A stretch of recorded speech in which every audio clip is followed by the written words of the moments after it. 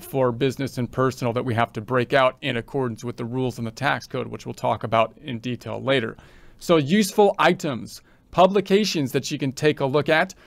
We've got publication 463, travel, gift, and car expenses. So the car expenses and travel is a common area of contention. Sometimes the IRS is going to put in differentiations between what is constituting as a travel, being like an overnight travel versus local use of the car, for example, which might be categorized in different areas. Meals and entertainment oftentimes has a limitation of 50% deduction, but if it was categorized as travel, maybe you can get the full deduction in some cases if it was travel versus like meals and entertainment. So you want to, like, those questions come up.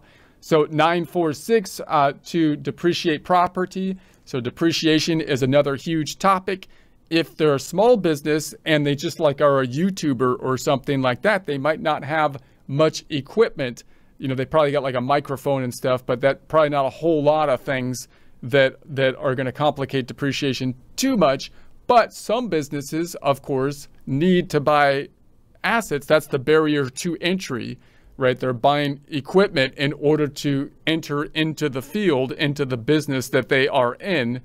And that equipment, then we have to make sure that we have on depreciation schedules and are properly calculating depreciation, which again, even if they are a perfect bookkeeper, they won't be able to perfectly calculate depreciation, at least not on a tax basis typically, because the tax calculation for depreciation is slightly different than generally, or very different in many times, than generally accepted accounting principles.